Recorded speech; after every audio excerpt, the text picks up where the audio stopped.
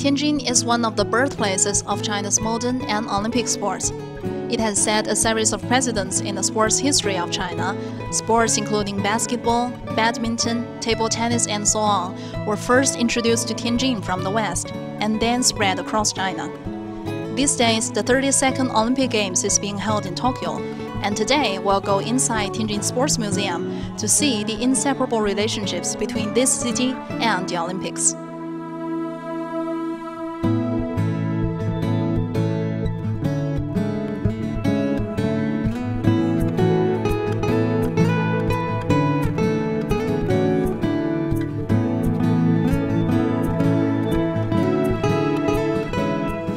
Table tennis has always been China's national sport.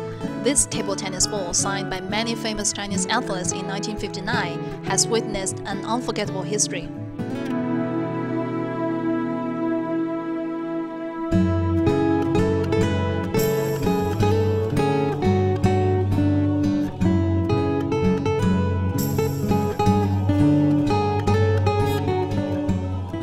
In 2015, Beijing and Zhangjiakou won the right to host the 2022 Winter Olympic Games.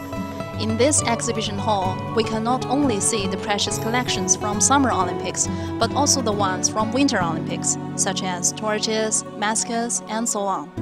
Seeing all these, I'm now really looking forward to the upcoming Beijing Winter Olympic Games.